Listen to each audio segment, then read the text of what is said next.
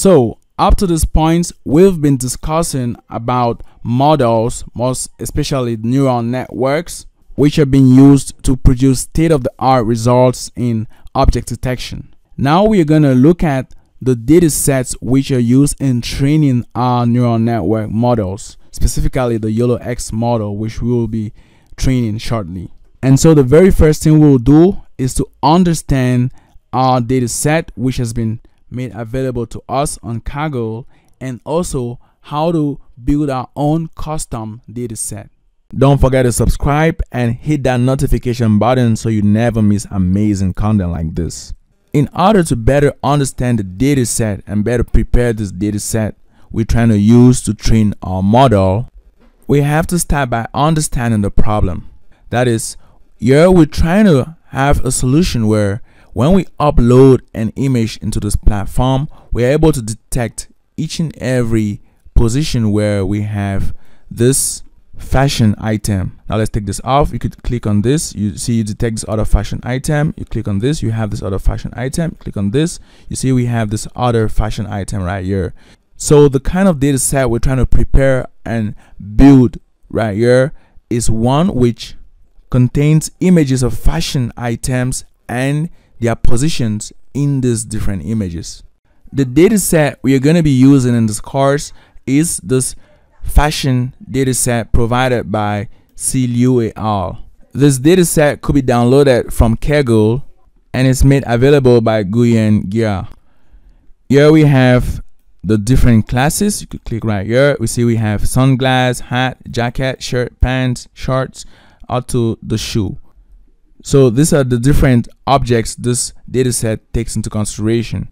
And then you could get down here, you have this JPEG images. You see we have these different images which make up the data set. And we also have this annotations right here. So you click on this one, you would have this here.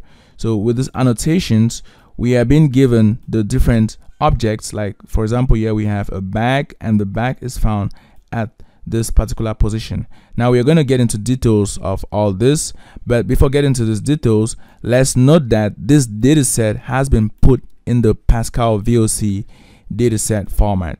Now what's Pascal VOC? It is a data set comprising of 11,530 different images, and this data set takes into consideration 20 different classes. Here you could have these different classes. So here you have an airplane, bicycle, a duck, a boat, bottle, bus, cat, chair, cow, and other classes. Now it should be noted that this is a general purpose object detection dataset, as the kinds of objects detected here are very common day-to-day objects. And another even larger object detection dataset is the COCO dataset. So here this COCO dataset has more than 200,000 images and 80 object categories. So we have 80 different object classes here. We could check out those classes here. We have let's start from this one. We have person, bicycle, car, motorcycle, and all these different 80 classes. Now clearly we could see the difference between this kind of general purpose data set like the COCO data set and this fashion data set, which is more specific to the domain of fashion. And so since this is kind of like a custom data set, the way many data set creators would like to structure the data set will be such that it follows the pattern of the general purpose data set like the COCO data set or the Pascal VOC data set. In this particular case, this data set follows the structure of the Pascal VOC data set. To the right, we have this Pascal VOC data set, that is the 2007 version. And then to the left we have this our fashion data set. So here you'll notice we have the similar folders. We have annotations, image sets, JPEG images, segmentation class, and segmentation object. Now you should note that the Pascal VOC data set is actually not only an object detection data set but also an object or a segmentation data set. And so that's why you have this folders for segmentation object, segmentation class. Now that said, we are only going to be making use of this three right here. So we have the annotations, image sets, and JPEG images. Now let's take a look at these JPEG images. Let's modify the view. You see here we have these different images. You see that this is a general purpose data set. So in here we have different images of common day-to-day scenes. So yeah, you could find any kind of image, but in this data set we have here, we have a specific type of images we have. So you see we have, so it's more specific to the domain of fashion, which is what we're working on in our current project. Now let's get back up. We have that, and then here we have this annotations. So in this annotations, the authors of the data set give us the exact positions of the different objects found in the different images. So let's select, for example, this one. So let's pick out this annotation, which is 1.xml. Here is it right here. There's a file we've opened, and then if you get back, you will find its corresponding image. You see here it's the same file name. The difference is that here we have a GPG file, and for the annotation we have an XML file. So let's get back, and then let's open this up. Okay, so we have this image right here. We're gonna place it this way, and then you should take note of, at this position here, you're gonna have the different locations. Like if I do this, you see the position right here. So look at that very carefully. Okay, so that's it. We have the image and we have its annotation. So we have some sort of output. Now here we have some information about the data set. It's VOC 2007.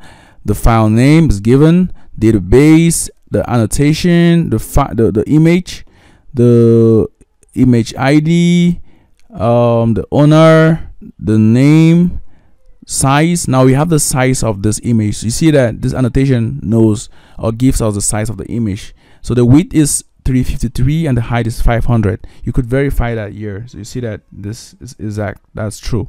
Width 353, height 500, and then the depth 3. This depth is because we're dealing with an RGB image, so it's a colored image, and as we had seen in the previous sections, these kinds of images have 3 different channels, and this here represents those 3 channels. If we had a black and white image, then we would have a depth of 1. Then the next thing here is we have our objects. So we have the like you see here, we have this object. See this object, we have the object, and then the next we have another object. So this tells us that we have actually 2 objects.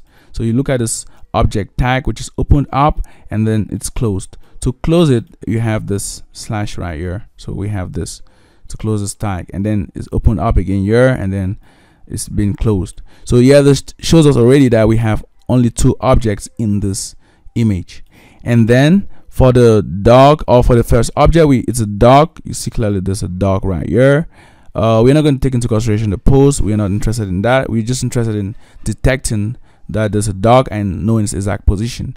Now for the bounding box, we have x min, y min, x max, y max. Now what's x min? Is giving us 48, and then y min is 240. So let's get to the point 48 to 40. You should look at this while we get into that point. So here we have 60 to 41. Let's get right up. Let's get to 48. So here we'll try to get to 48. We had 52. We go to the left. We have that 48. Now 48 to 40. We need to go upward to get to 40, and we should have this point right here. Now the next is 195 371. 195 371. We are on this. Let's say we put it here. So we have this point here. Now you notice that once you follow this, you have this bounding box. As if you draw a line, if you link this up and then you stop at this point, you go downward, and then you go downward too, stop at this point, and then you go to the right. You find that you have this bounding box. You could repeat the same procedure for the person. So here we have x min 812. So let's get to 812. The point 812, it's around this here, 812 around this. So we have that, and then the next is 352 498. 352 is around this. 352 498, practically at this point here. So we are around this. So that's it. So you see that you could connect this way. Let's go downward, and then you drag it downward, and then to the right, sorry, and then you do this, and then there you go. So you see we have the 2 bounding boxes. We have this bounding box, and then we have this other bounding box for the person. And then one other point you have to notice the way this coordinates are gotten. So when we have, for example, that we have 48 to 40, and then for x, that is we suppose that we're starting from this origin here. So this is our origin. So this isn't our origin. Our origin is the top left corner, as we had seen in the previous section. So here we have this origin right here, and then when we go in, we move to the right like 48 steps. So we go 48 pixels to the right. So we go this way to the right, and then we stop at this point. So you see we are around 48. Okay, so and at this point, so that's it. You could check it out here. So we go 48 pixels, and then from here we have this point, and then we also go 240 pixels downward. So this is 240 pixels downward. From here we go downward to 440, we go to this point here, 240. So that's how we get this values. And now the intersection of this two is actually this point, because we've gone 48 steps to the right and then 240 steps downwards to finally get to this point right here. And so that was it. Now we understand how the Pascal VOC dataset is being constructed, and then we'll be able to better understand now this annotations in this fashion dataset, which is designed in such a way that it looks like the same design, or is designed to look like the Pascal VOC dataset. So here we have the Pascal VOC dataset, and then here we have this fashion dataset. Now let's open this up. Let's have this one.xml. Could open this up, and you see here we have something very similar. You see we have still our tags object, and then let's scroll up. We have, for this one, let's open this image up. So yeah, let's have this. Yeah, let's have this here. As usual, we have some metadata, and then we have the size 400, 600. Let's open this up. You see here we have 400, 600, and then we have different kinds of objects. So here we have a bag, and we could check this out. You see there's a bag. Now the position is 215, 348 for the x mean, y mean. So let's get to that point. Let's take this here, 215, 348. So let's go slightly to the right and then downward, 348. So we should be around this here. Okay, so this is this annotation. We have it something around this. And then for this one, let's change this color so it looks clearer. For this one, we have 336, 419, 336. We are on this, 419 around this. So we have that. So here is this annotation. So this is our bounding box. Now you could also modify this. That's we're going to see that shortly, where we're going to create our own custom data sets like this. So if you're not satisfied with the fact that these authors consider this to be the portion which contains the bag, then you could maybe say, okay, I want it to be this way.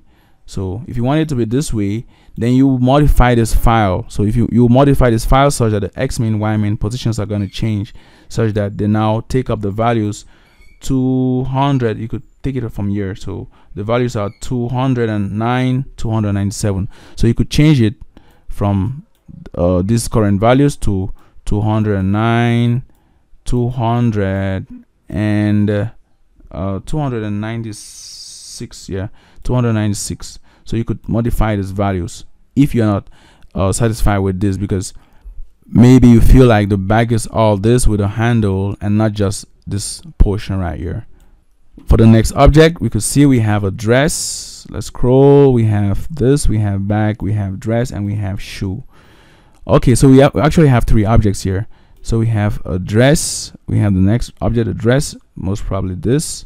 So we have this dress right here, and then the next is going to be shoe. So we have also a shoe, so it should be this too. Now what you could also do is separate this two. So you could create a bounding box like this first bounding box for this shoe, and then another one for this other shoe. so that it could be separate. Now another thing we could do, let's actually check on this. So let's get back. We have 215, 504. So if we look at this here, we are around that. So this around this is our x mean, and then our x max, y max, 273, 575. It's around this 273, 575. It's around this.